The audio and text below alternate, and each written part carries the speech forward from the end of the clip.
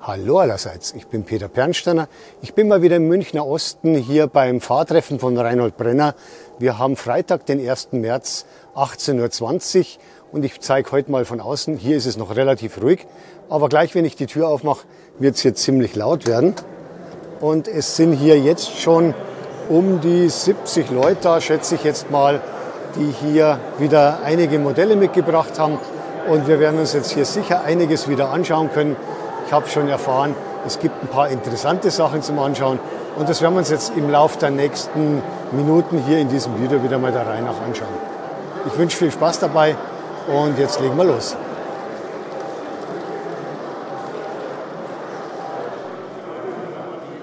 Den Anfang mache ich heute mit der Nachbildung eines Touristikzugs, der im Vorbild in den 60er Jahren von Freilassing nach Berchtesgaden zum Beispiel gefahren ist. Und der besteht hier aus 2 italienischen Schnellzugwagen, die die Firma KISS Modellbahn-Service aus Kunststoff gefertigt hat. Und vorneweg 2 umlackierte Märklin-Rheingoldwagen, die als TOUROPA lackiert sind. Die schauen wir uns danach dann auch alle gleich nochmal aus der Nähe an.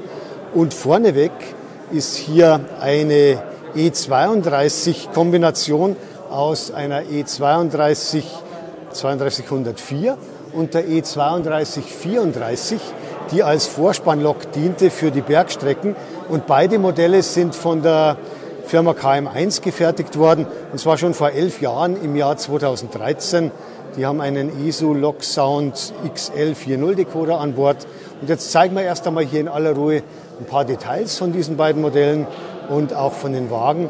Und danach werden wir dann auch den Zug hoffentlich mal fahren lassen können.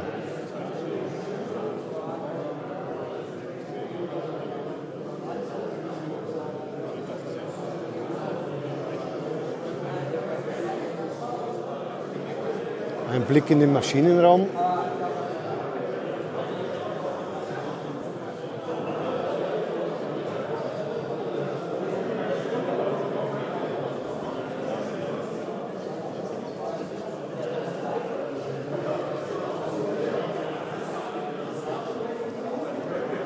Jetzt hier der erste von den beiden TOUROPA-Wagen, die hier umlackiert wurden. Und auch die Inneneinrichtung wurde schön besetzt mit Figuren, mit Fahrgästen.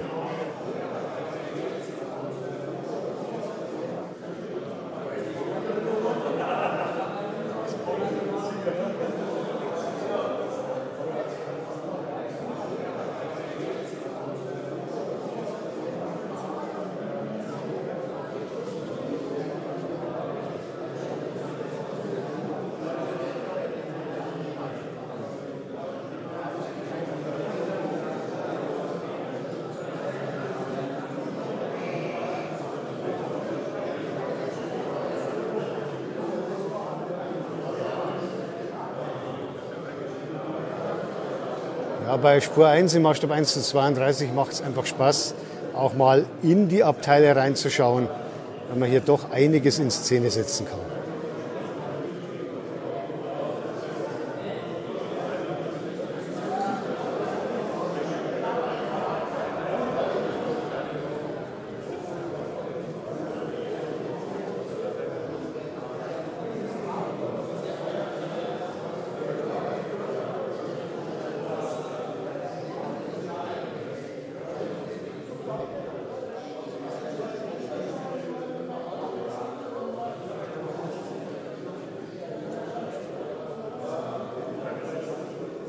Und jetzt noch ein Blick zu den beiden italienischen Wagen.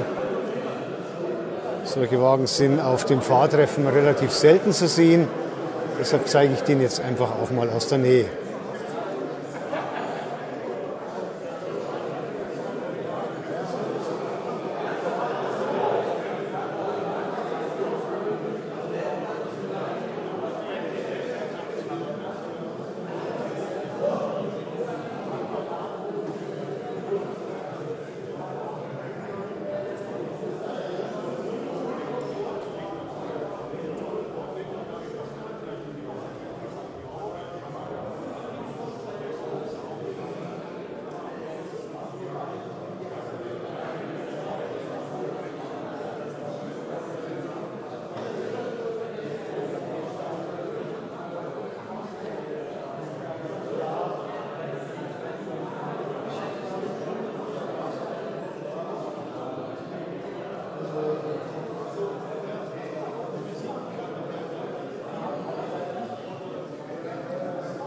Und bevor jetzt jemand bemerken sollte, dass der ja über den Bahnsteig hinaus steht, ich habe den absichtlich hier weiter rausstehen lassen oder gebeten, dass er so hingestellt wird, damit wir uns auch mal die Lok in aller Ruhe anschauen können, damit man hier auch mal vorne in die Lok reinsehen kann, weil sonst die Bedienzentrale und der Weichenstellpult im Weg gewesen wäre. Aber jetzt geht's los mit der Fahrt.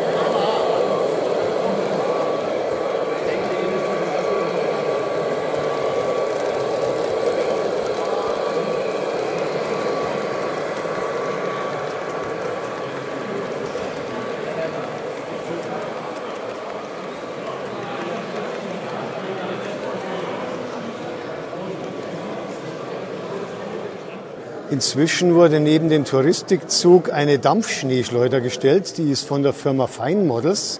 Und dahinter ist eine Baureihe 55 von Märklin im Einsatz, die mal einen ESO-Decoder bekommen hat. Aber wir schauen uns hier vor allem die Dampfschneeschleuder an. Die fährt hier im Sommertestlauf. Zwischendurch wurden die ja auch im Sommer mal angeheizt. Und deshalb ist die hier jetzt auch schon mal im Einsatz. Und nachdem es im Sommer im Testlauf ist, wurde auch die Pufferbohle nicht abgenommen. Man kann die beim Modell tatsächlich abnehmen auch. Allerdings ist das dann eine größere Arbeit und die, glaube ich, können wir uns jetzt hier sparen. Aber das Modell hat hier einige bewegliche Teile auch. Also hier kann man umschalten für die Drehrichtung, je nachdem in welcher Richtung er dann den Schnee wegschleudern soll. Und hier oben ist ein Rauchentwickler-Auslass. Und dann schauen wir uns mal die weiteren Details an dieses Modells. Die Beschriftung.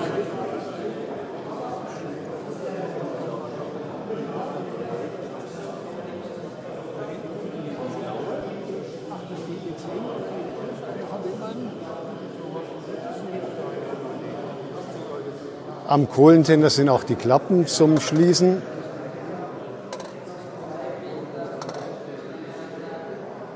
Und hier gibt es auch noch kleine Klappen. Natürlich lässt sich auch der Wasserkastendeckel öffnen, denke ich. Ja.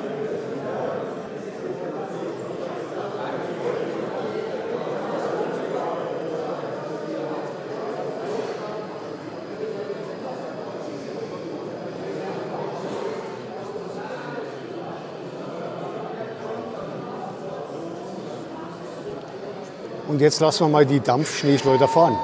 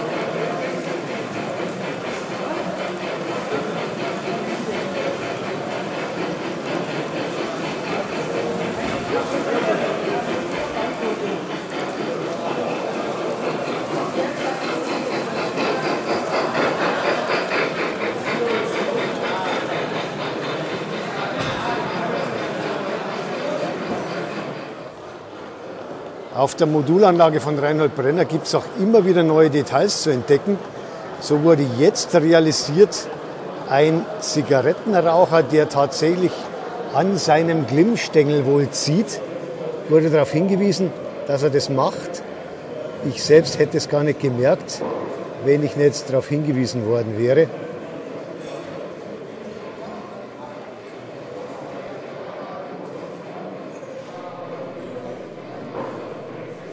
Ich habe mir sagen lassen, das ist ein unvernünftiger Arzt, der hier trotzdem diesem Hobby frönt, das eine Menge Geld kostet und alles andere als gesund ist.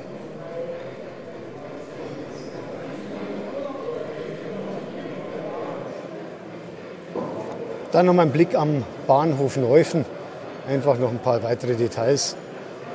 Haben wir zwar schon öfter hier im Video gehabt, aber ich zeige Ihnen jetzt einfach mal noch mal aus der Nähe.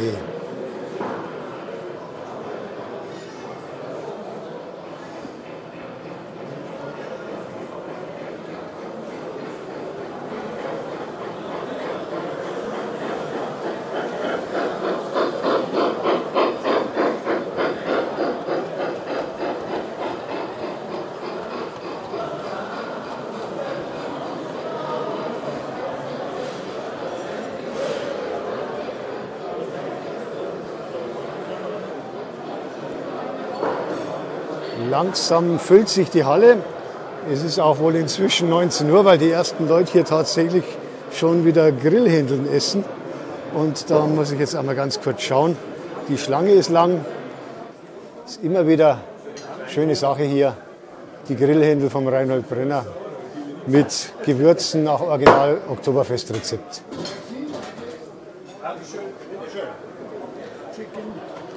Aber jetzt mache ich erstmal auch Pause. Und dann geht es weiter mit dem Video. Die Brotzeitpause ist vorbei und jetzt bin ich hier beim Maximilian Brenner, das ist der Sohn vom Reinhold Brenner.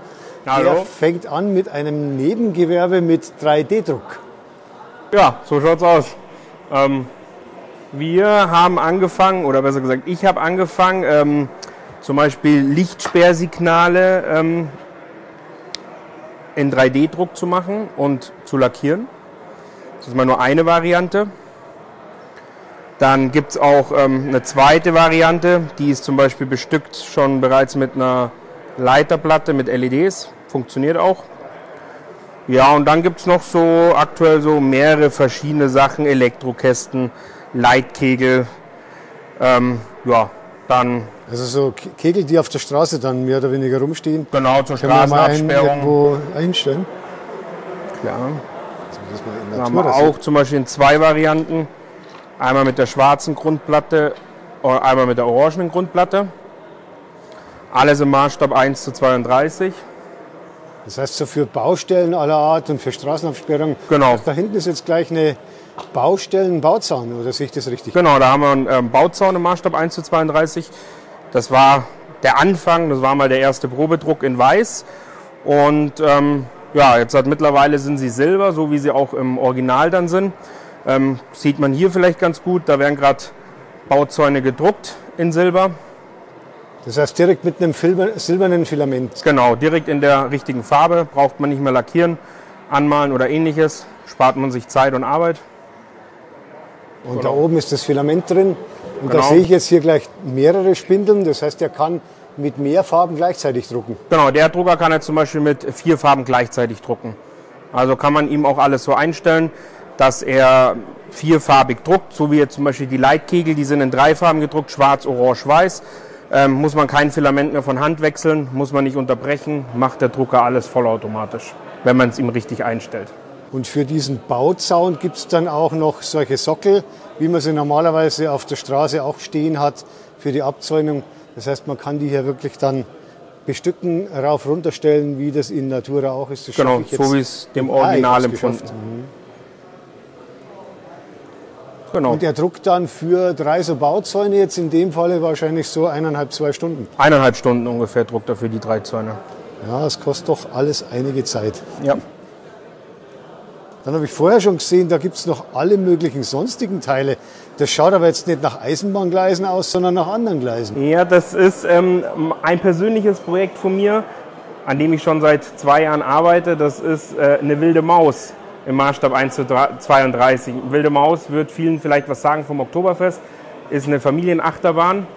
Und ja, das ist so mein Projekt für nebenbei, mein persönliches Projekt. Das heißt, es gibt dann irgendwann eine 1:32er Achterbahn, die wir hier vielleicht am Stammtisch mal sehen können. Hoffe ich doch. Können wir uns das mal so in Teilen anschauen, was jetzt da eigentlich was da so gedruckt wird? Also hier, das sind zum Beispiel ganz einfach, also die Stützen der wilden Maus, wo später die Schienen drauf kommen. Dann haben wir zum Beispiel auch schon bereits die ersten Schienen. Da fährt man aber wahrscheinlich nicht ganz normal wie bei der Eisenbahn oben drauf auf Schienen, sondern ich kann mich so richtig erinnern, glaube ich, am Oktoberfest, dass da die Räder oben und unten drunter sind und dann quasi diese Schienen umklammern. Richtig, genau. So wie es bei einer normalen, herkömmlichen Achterbahn der Fall ist, um gegen abhebende Kräfte auf der Schiene zu bleiben und nicht von der Schiene zu fliegen. Also ganz andere Schienenfahrzeuge, als wir sie hier vom Stammtisch gewöhnt sind. Genau. Aber eben auch interessant. Das heißt, also von der Spurweite her im Maßstab 1:32, das dürfte dann etwas größer wie H0 sein. Ich schätze mal so 20 mm ungefähr. Die Spurweite hier sind jetzt 25 mm ungefähr. Ja. Genau.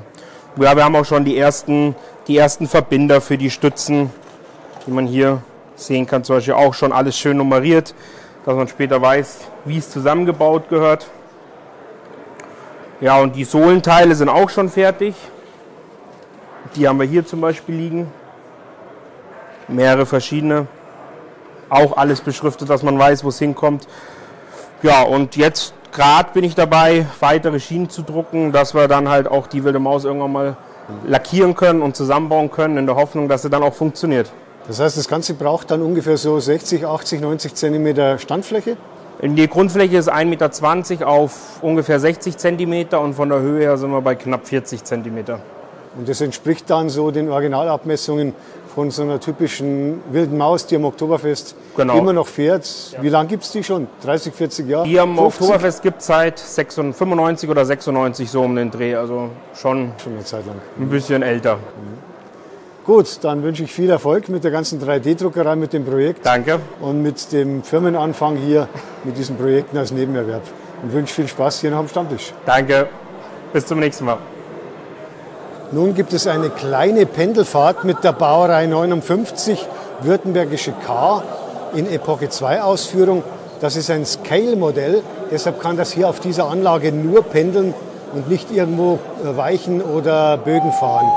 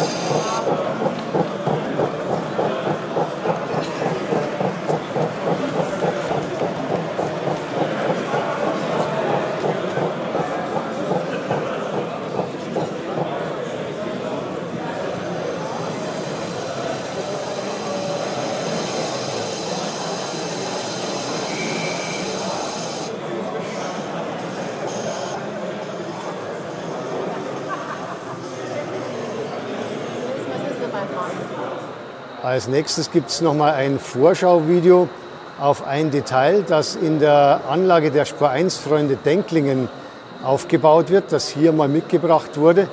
Und zwar ist das hier der Besuchertunnel für das Kehlsteinhaus in Berchtesgaden. Der ist hier 1 Meter tief nur, aber der ist so dargestellt, dass er wirklich so wirkt wie das Tunnel im Kehlsteinhaus zum Aufzug. Das Tunnel ist 120 Meter lang und man kann hier erahnen, durch die Verkleinerung der Figuren und durch die Lichteffekte und durch die Verjüngung des Tunnels, dass das wirklich sehr realistisch wirkt. Vorne sind die Figuren im Maßstab 1:32, dann kommen Figuren in 1:35, 1:64 bis runter zu 1:87. Und das Ganze kann man hier beim Licht relativ schlecht erkennen, aber das Tunnel ist halt im Vorbild auch relativ düster. Auch das wieder ein schönes Detail von dieser Anlage der Spur1-Freunde Denklingen, die mit 300 Quadratmeter Spur 1 derzeit gerade entsteht und irgendwann mal, ich schätze im Lauf des Endes 2024 oder Mitte 2025 mal fertig wird. Jetzt kommt hier von Märklin eine V36 zum Einsatz, die mit einer Dachkanzel von der Firma Hübner ausgestattet wurde und hier auch im Geräusch einigermaßen vorangebracht wurde. Der Führerstand wurde beleuchtet, da schauen wir jetzt mal rein, und sogar das Armaturenbrett ist beleuchtet.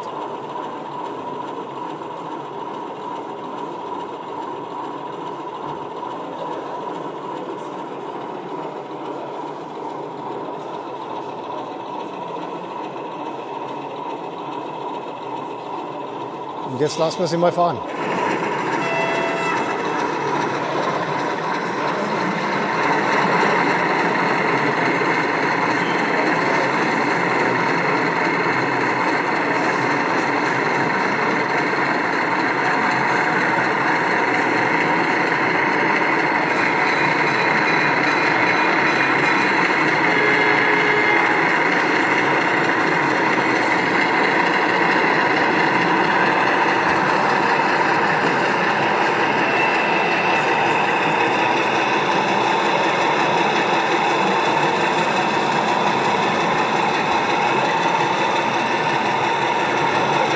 Auch bei diesem Modell sieht man schön, es muss nicht immer gleich eine 2000-Euro-Lok sein. Auch sowas aus Kunststoff kann Spaß machen.